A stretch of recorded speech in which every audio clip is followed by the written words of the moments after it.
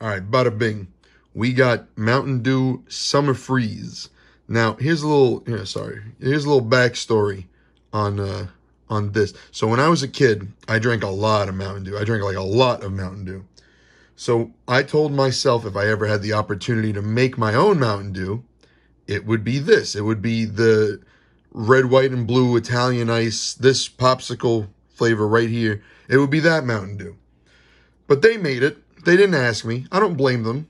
You know, it is what it is. But I found a can, and I'm going to give it a shot. This might be my first serious review of It's blue.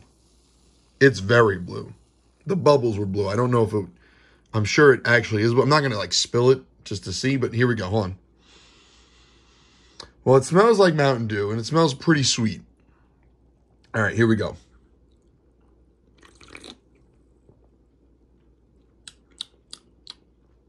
I'm getting a lot of, well, they mixed all three of the flavors that are in it into the same thing. It is very blue. You can see how, look at that. Got a little bit on the, it's not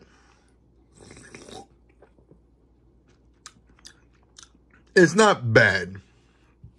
It's not bad. It's pretty good. It is pretty good. I can't lie. I like this. This is pretty tasty. Ah, man. I love Rocket. I eat them all the time. This is pretty solid. Oh, this is really good.